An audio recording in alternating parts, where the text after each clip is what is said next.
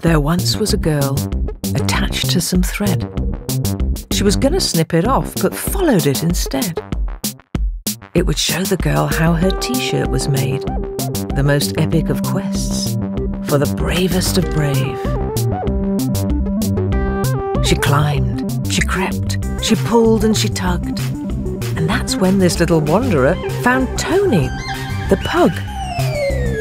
They were friends in a flash, and as you may have guessed, finding the thread's end soon became their quest. First, they met the people who designed the girl's tea.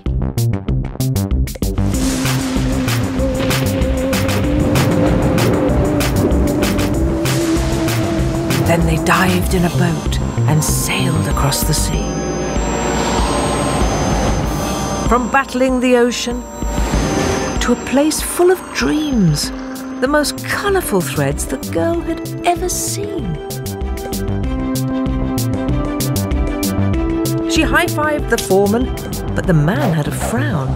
"There's no kids allowed here, you'll get me shut down."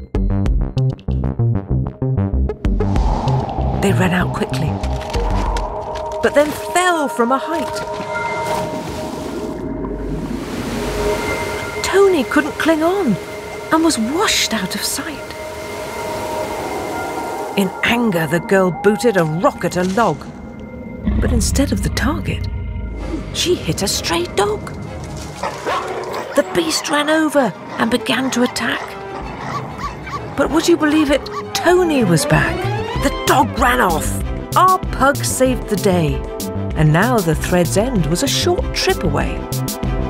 They reached a cotton farm, and much to their delight, there were no nasty chemicals, just organic clouds of white.